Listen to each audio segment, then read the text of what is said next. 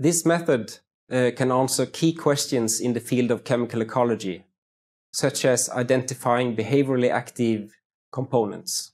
The main advantages of this technique is that we can release odors by many different means, and we can monitor the whole behavioral repertoire of the insect.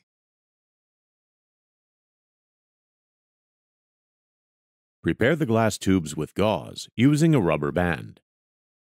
Separate 10 insects into the prepared glass tubes and cover the remaining end with plastic snap caps.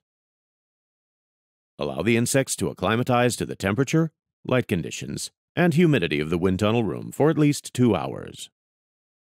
Here, the sprayer protocol is demonstrated to prepare odor sources.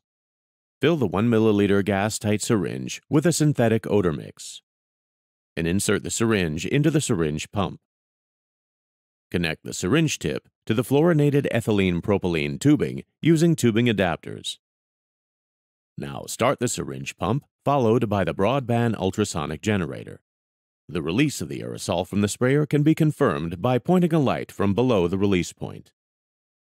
Position the glass tube with the insects onto a holder 180 centimeters downwind from the odor visual source and 30 centimeters from the ground. The capped end should point upwind.